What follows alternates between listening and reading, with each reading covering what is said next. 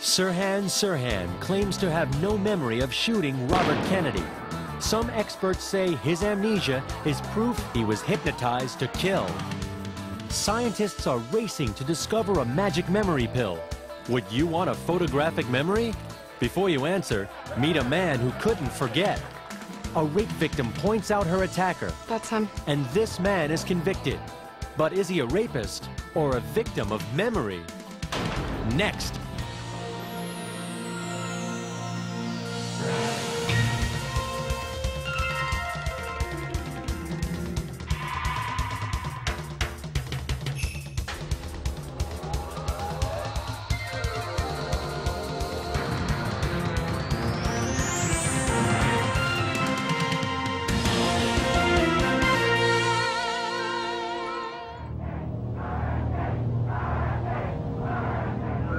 Chicago and let's win there.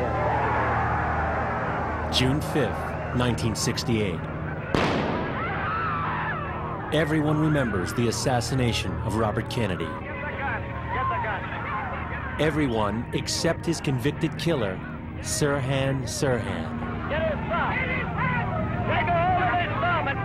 From the moment Sirhan was caught with the smoking gun to this day as he serves a life sentence in a California prison, Sirhan claims to have no memory of killing Bobby Kennedy. In what appeared to be an open and shut case, Sirhan's lawyers never contested his guilt. They merely sought to prove him insane, incapable of planning the assassination. But the jury convicted Sirhan of first-degree premeditated murder. They concluded he was a politically motivated assassin, a lone gunman who was faking his amnesia to avoid punishment.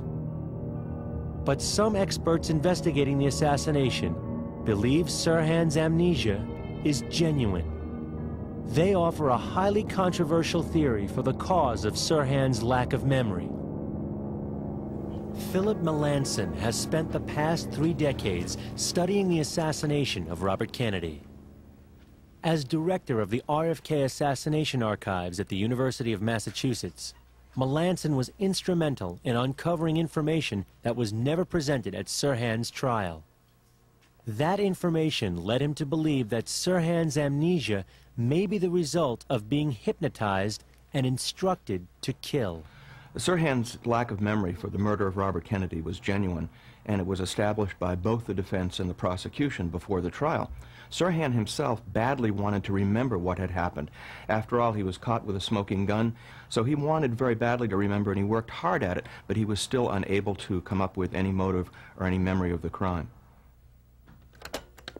Sirhan remembers the events just prior to the shooting and just after his capture, but claims to have a lapse in memory during the actual shooting. Do you remember drinking coffee? I remember being around the coffee. You don't remember anything at all after that? What do you remember? When you got back and after you had some coffee? I was choking like a son of a bitch. Choking? I was choking. Choking on what? They grabbed my... They grabbed my throat. Oh, you mean after the shooting? Yeah. I see. Psychiatrists for both the defense and prosecution testified that Sirhan did have amnesia for the assassination. But to this day, no psychiatrist has found any evidence of psychosis in Sirhan, which scientists consider another possible cause of amnesia. Melanson became convinced that Sirhan's lack of memory is the result of being hypnotized and programmed to kill.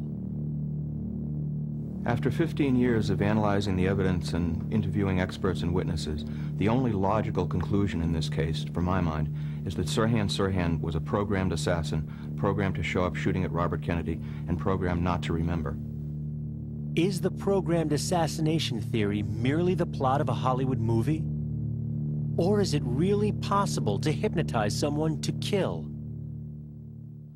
Dr. Herbert Spiegel is one of the world's leading experts on hypnosis. He has taught hypnosis at the Columbia University Medical School for over 20 years and is the inventor of the standardized test for measuring a subject's hypnotizability. He believes there is circumstantial evidence that suggests Sirhan was hypnotized to kill. The total and complete amnesia that Sirhan demonstrated from the very beginning to this very day suggests strongly that he was A, highly hypnotizable, and B, programmed to perform that act. Okay. To demonstrate how easy it is to instruct someone under hypnosis, we asked Henry, the doorman at Dr. Spiegel's building, to volunteer. First, Dr. Spiegel tests Henry for his hypnotizability. As you concentrate on The standardized test measures hypnotizability on a scale of 0 to 5, 0 being the least hypnotizable and 5 being the most. 50% of the population falls into the mid-range of hypnotizability, somewhere between 2 to 3 on the scale. Henry tests as a 3. Look toward me. In Dr. Spiegel's expert hands, Henry is now under hypnosis. At our request, Dr. Spiegel gives Henry an instruction to comply with after he's out of his trance, something called a post-hypnotic suggestion or instruction. Now I'm going to give you the instruction to come out of the formal hypnosis. But before I do, I want to give you these instructions. When we're talking after the hypnosis, when I take my glasses on and put them on, you are going to loosen your tie. Now I'm going to give you the instructions to come out of the hypnosis. 3, get ready. 2, with your eyelids closed, roll up your eyes, and 1, let the eyes open slowly. Then when your eyes are back in focus, make a fist, open your fist, let it float down, and that's the end of the exercise. How do you feel? Good. Dr. Spiegel engages Henry in conversation before activating the post-hypnotic instruction, Very light, very relaxing. putting on his glasses to signal Henry to loosen his tie. It's a great way to just do the self-hypnosis this way, and you get yourself more, and you can give yourself instruction to just relax. Amazingly, Henry complies with Dr. Spiegel's instructions. What's happening there? Huh? What's that? A little hot. But even more amazingly, Henry doesn't know why. Why'd you do that?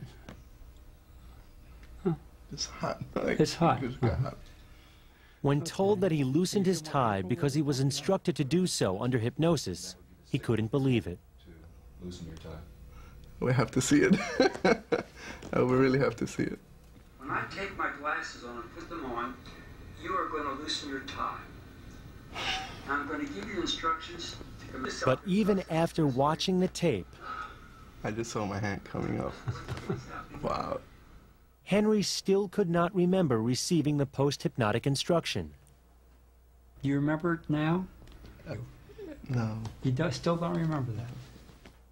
Henry's amnesia is one symptom of what Dr. Spiegel calls the compulsive triad. It was hot. Yeah. There's the compulsive triad. He has an amnesia to the signal, a compulsive need to comply, and a rationalization, which was hot. The combination of compulsive compliance, rationalization, and amnesia is consistent with acts committed under post-hypnotic instruction. Dr. Spiegel argues that Sirhan appears to exhibit the same symptoms. He had an amnesia to the instructions to pull the trigger. He had a compulsive need to do it because of the instructions to do it. And his rationalization was, if they said I did it, then I guess it's because Kennedy is pro-Israel. But those were the rationalizations that he offered